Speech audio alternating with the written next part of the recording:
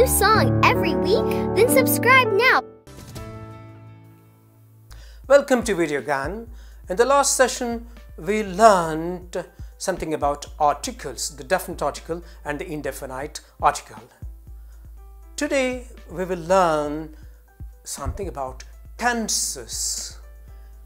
When I say tenses, I mean the time. Tense in Latin means time. Now, basically, there are three types of tenses: present tense, past tense, and the future tense. Now, this is further divided into four types. Let us go one by one. Now, we shall learn the present tense. And in present tense, the simple present tense. We use the simple present to talk about actions that are taking place in the present time. Now, he plays hockey. I look at him. No, this is what is happening now. And we use it for things that happen in the nature all the time. The sun rises in the east.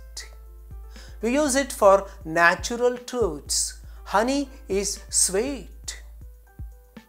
Well, we talk about habits. I go for a walk every day in the morning. He prays God every day. So we use the simple present tense to talk about practices, habits, and routines. And it is also used when a running commentary is given.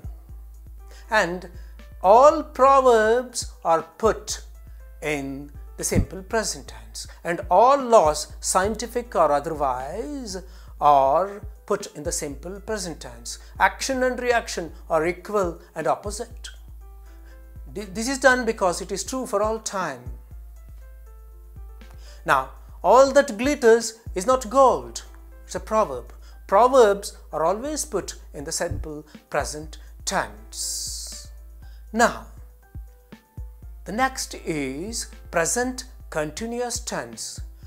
When an action is going on continuously in the present, we use the present continuous tense. I am teaching grammar. You are listening to me. Please note that there is an auxiliary verb and the verb that you use has an ing with it.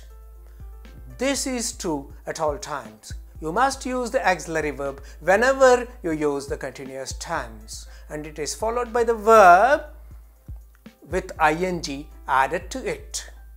Now, coming to past continuous tense, we talk about an action which was going on in the past. It was raining heavily yesterday.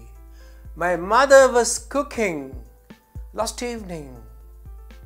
We refer to the past but a continuous action.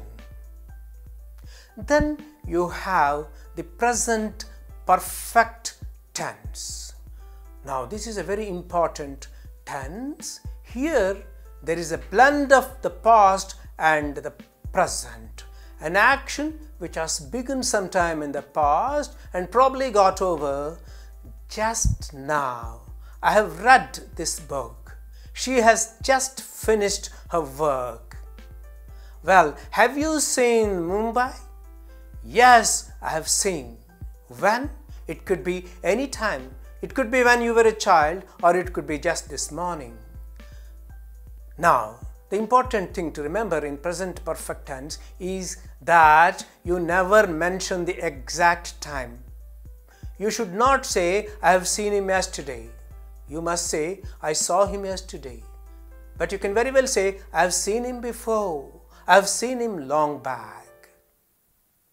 Now, this is what you should remember about the present perfect tense, and it is a combination of the present and the past.